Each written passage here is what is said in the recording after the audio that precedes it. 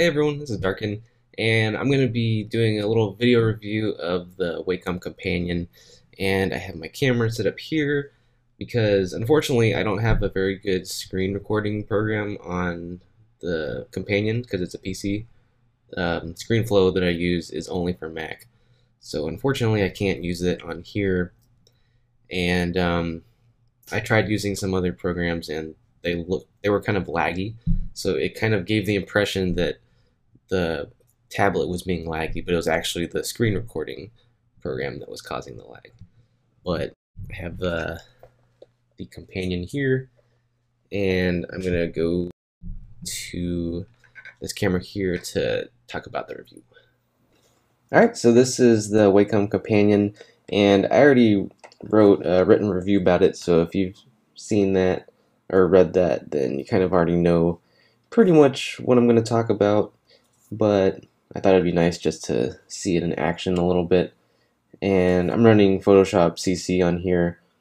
So first impression is that this tablet is amazing. It is definitely the best tablet PC I've used, and I really can't say enough good things about it, even though there were a couple little problems I had at the beginning with the lag, but that's been completely resolved.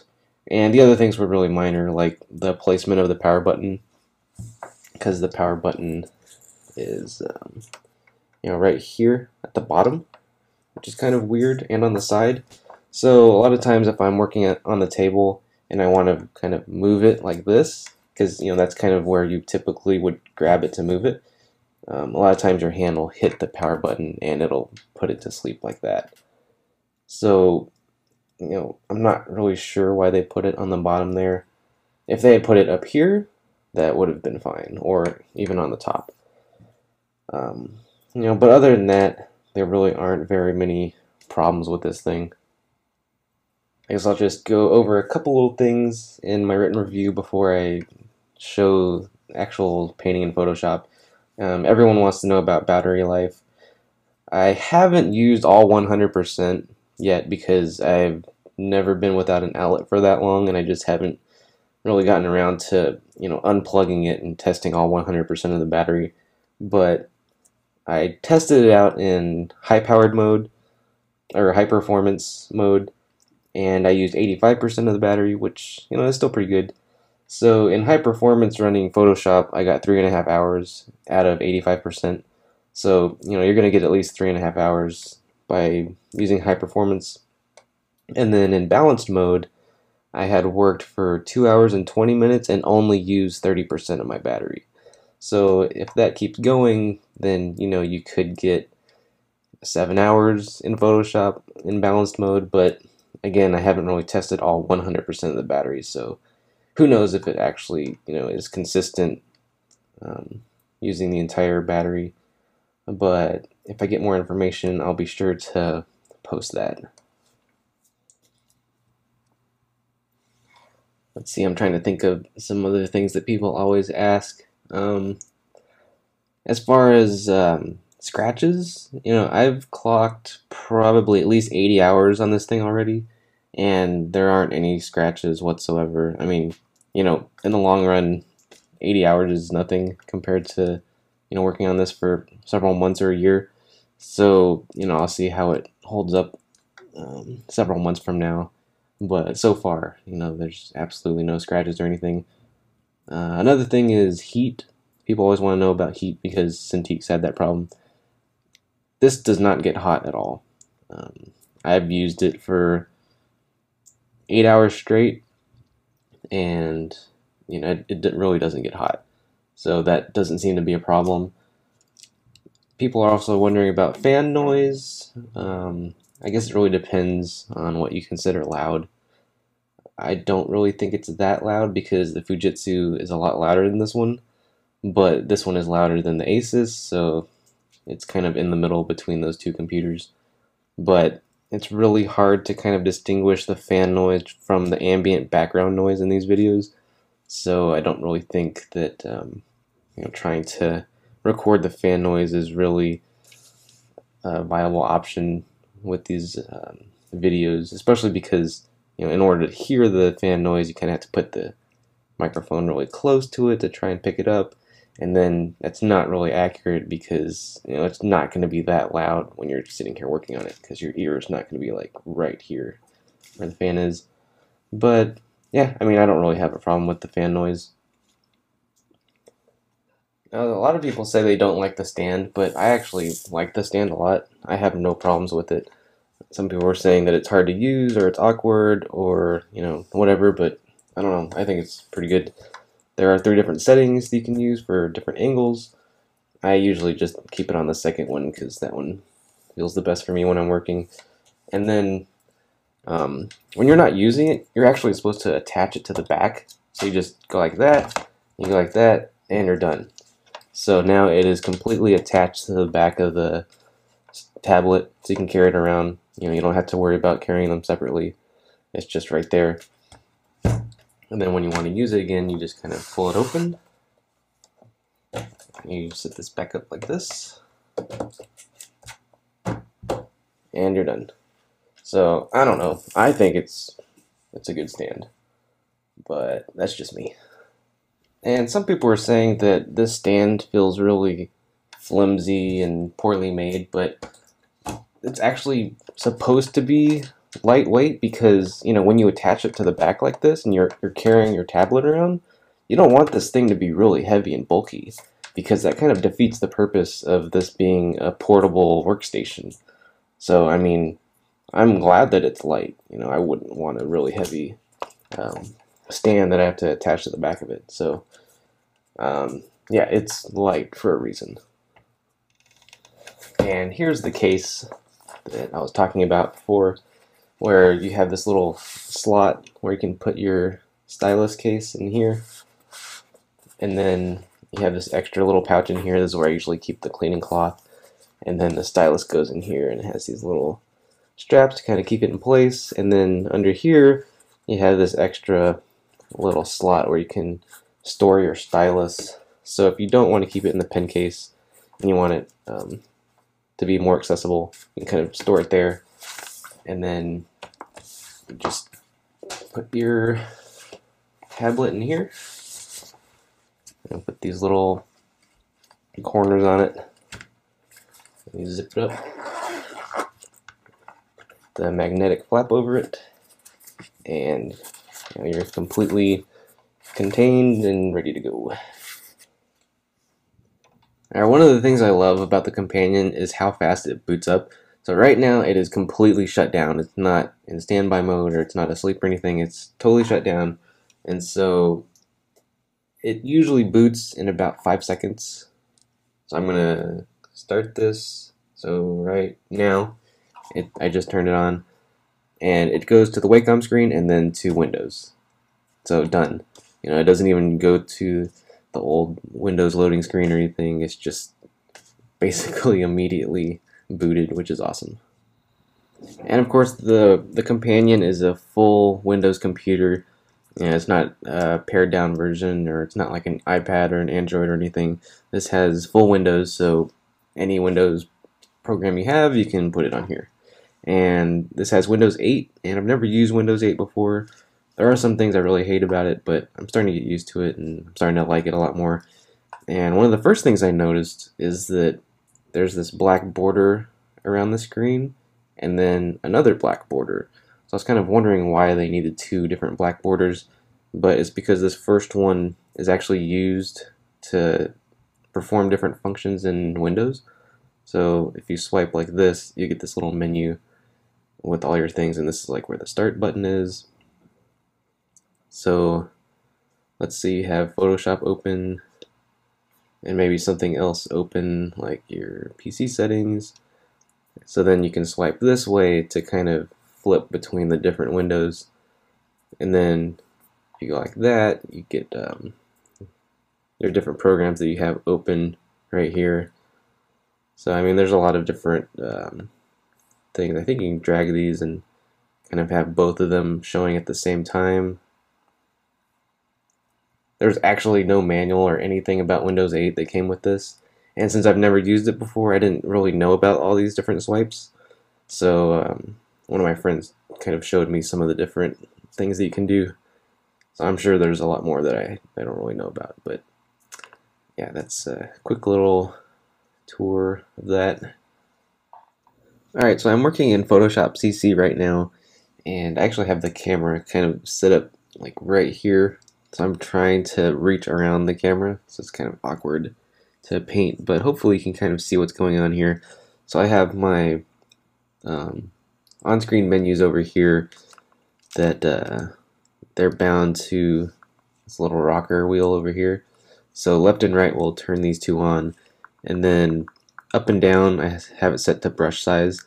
Since in CC, since you can make the brush size all the way to 5,000 pixels, you know, sometimes making brushes small can be kind of hard because it kind of jumps, or you know, just even making them larger too. Like you'll try to set one to like 200 and it'll jump to like 400. So sometimes that can be a little tricky, so that's why I have that set to the rocker. And then this one right here is spacebar, so I can move around. So like if I zoom in here, and then I just hold this down over here to kind of move my canvas around.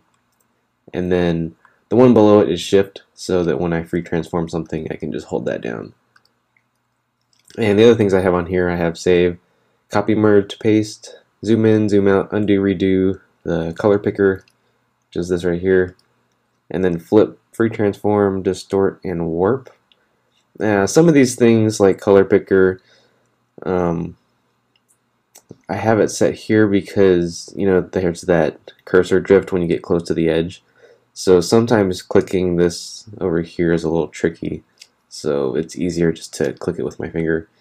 And the same with the zoom in and zoom out. I used to just use this over here in the navigator window. But, you know, it'll do that thing like this where you'll accidentally hit this instead of the little mountain icon. And so you'll either zoom way out or zoom way in. But also again because of the cursor drift.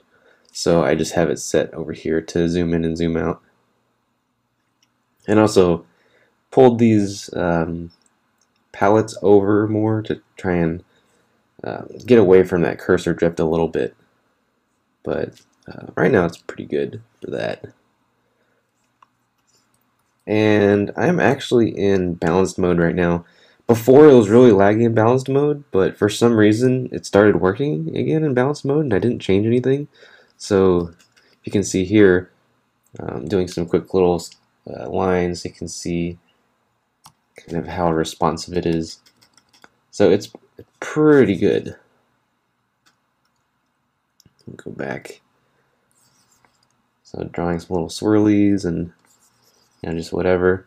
And this image is 300 dpi, 4000 by 5167, and it's 450 megs, so pretty good. And I've worked with files that are almost 2 gigs, and they're still there's no lag. It's still pretty much like this. Of course, maybe if you do like a really big brush, like even that is actually really responsive. This is actually pretty perfect. Maybe even larger. We'll zoom out and try it. Whoa. And that's why I try and zoom in on this. Alright. Yeah, okay, so that's a little bit laggier, but my brush size is almost 1500 pixels and it's a dual brush. So obviously it's gonna be a little laggy. But other than that, you know, I'm really happy with the responsiveness. You know, when I first started using this, when I would do this, I would go like this, and I'd be finished, and it would go doot, doot, doot, and it would still keep going like 3 or 4 seconds after I lifted my stylus away from the screen. But now, for some reason, it works just fine, which is awesome. Although I have no idea why it suddenly works, but I'm not going to question it very much. This was just a little doodle I did. It was probably like maybe 30 minutes. I was trying to test out this companion because I noticed that for some reason in balanced mode it was working fine again. So this was the first one I did in balanced mode where there wasn't any lag. So yeah, this is a pretty awesome computer.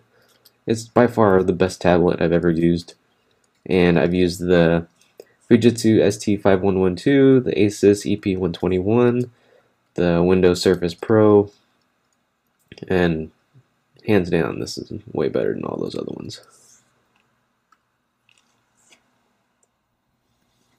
Let's see what else. This upper button, I forgot to talk about that. That turns touch on and off in case you don't want to, do anything with touch. But as soon as the cursor is within range, you can't do anything. Your hand won't mess stuff up, so you don't really have to worry about that too much. Like I said before in my written review, the only time that really have that happen is when I lift my cursor up to try and switch to the eraser. Sometimes my hand will touch it while this is away from it, but I mean that doesn't happen that often. And let's see what else. This top button, it just shows you what everything's mapped to. I should actually probably switch this to something more useful because I know what these are mapped to because I set them. So I'm not sure why I would need to use that.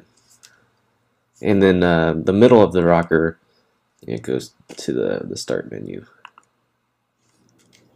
Now, one thing I did notice about the touch versus the stylus, so you know how since when the stylus is within range, the touch is deactivated. So sometimes when I'm painting, like I'll be working and then I want to zoom in and out, but my cursor is still within range even though I've kind of brought it up a little bit, so these buttons don't work. So you kind of have to bring your hand back a little bit more for that to actually work. I mean, sometimes that can be a little frustrating because you want to try and do stuff and then you're like, oh crap, you gotta move your hand back again. I mean, it's not that big of a deal to move your hand back more, but yeah.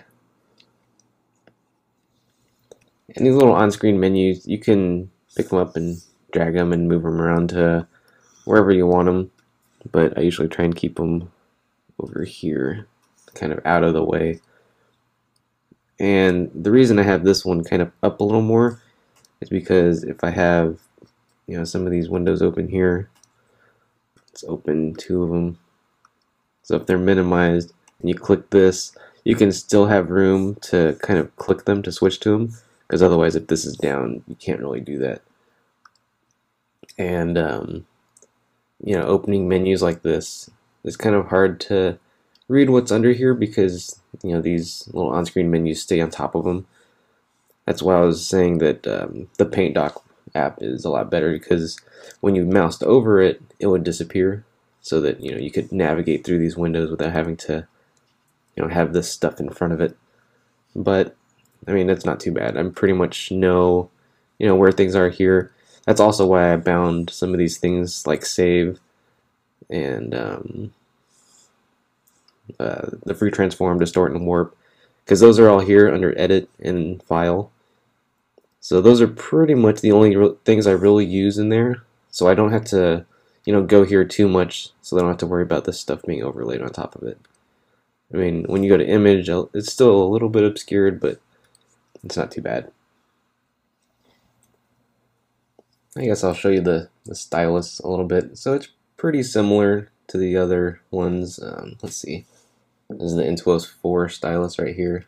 You can kind of compare them. They're actually the same size. I mean, they're almost identical. And the companion one has like the little metal ring around the trigger buttons. And then, the top is a little bit different here, but they're pretty much the same. Now, it does recognize the Intuos 4 stylus, but it acts really weird, so I wouldn't suggest trying to use this. I don't know if it's supposed to use it or not, or be compatible with it, but trying to move stuff, you see how it's not really reacting, like no paint's coming out or anything, and then all of a sudden weird dots will appear. So yeah, I wouldn't use the Intuos 4 pen or stylus. I would just stick with the one that it came with. Alright, maybe I'll do a little bit of some sketching on this guy so you can kind of see it in action instead of me just talking about it and pointing at it. I was just in Seattle doing concept push at Wizards of the Coast, and when this came in the mail, I ended up using it the entire time I was there. And I've actually been using a tablet PC for 100% of my professional work in the past, or for the past 4 years or so. So I always find it funny when people do reviews of tablet PCs and they always say something like, oh, I wouldn't use it for professional work, I would just use it for sketching. You know, it's kind of silly because you can definitely use these for professional work. I mean, I've been doing all of my professional work on these things, so they're definitely not just for sketching.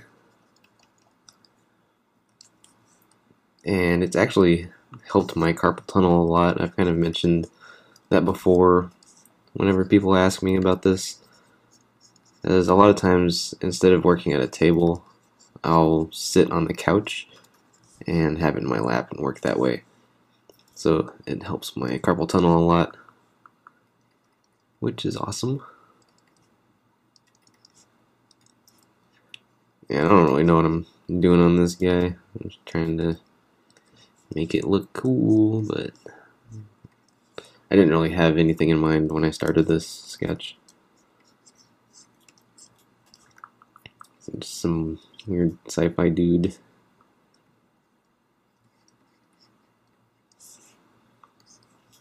I definitely like having the multi-touch again. That was one thing I really missed when I had to go back to my Fujitsu because my Asus died. Well, my Asus didn't really die. The repair company broke it. But yeah, it definitely makes you a lot faster being able to use these on-screen keys, and then also these ExpressKeys over here on the side. I think they're a great addition. I know some people that say they don't even use them, but I think it really speeds things up when you have those there. So I would definitely consider using them.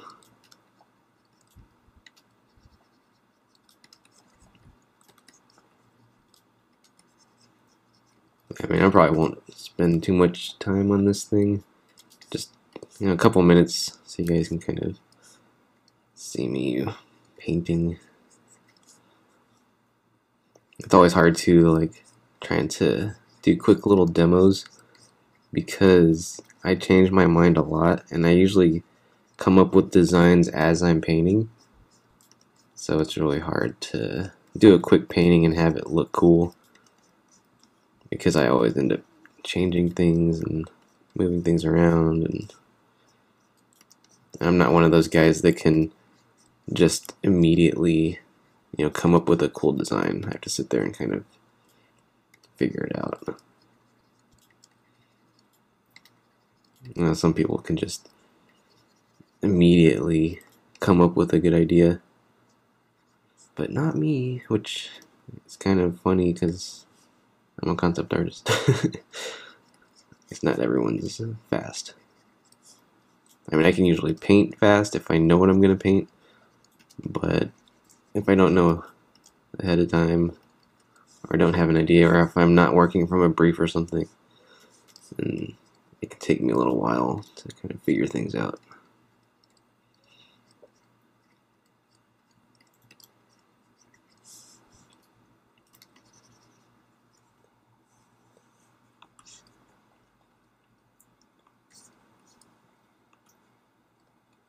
It's a little distorted because the camera's kind of off to the side.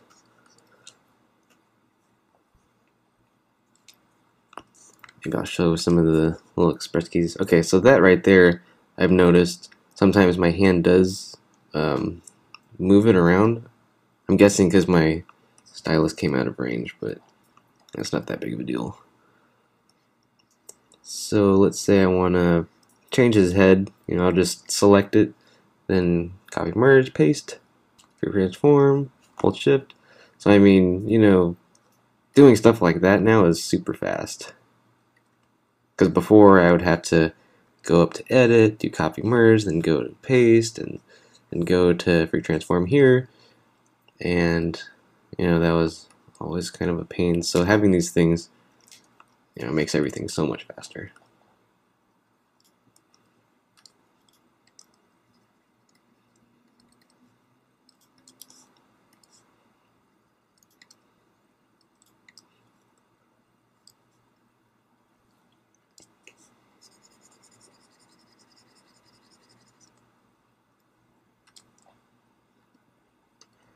I keep using this navigator to zoom in because that's how I've been doing it on the Fujitsu, because it doesn't have multi-touch. So I'm just so used to doing it now. I need to get in the habit of using these ExpressKeys.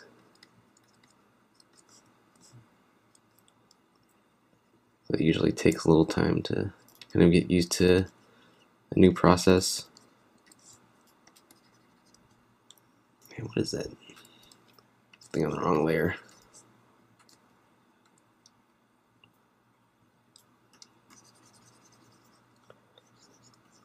Yeah, so I think that's about it for this little demo. I mean, you kind of get the idea. Hopefully you can kind of see and tell that, you know, this thing is very responsive, very powerful. It is an awesome machine.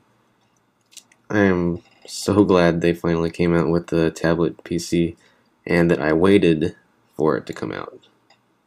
So yeah, that's the Wacom Companion in all of its awesomeness, and I'll see you guys next time. Later.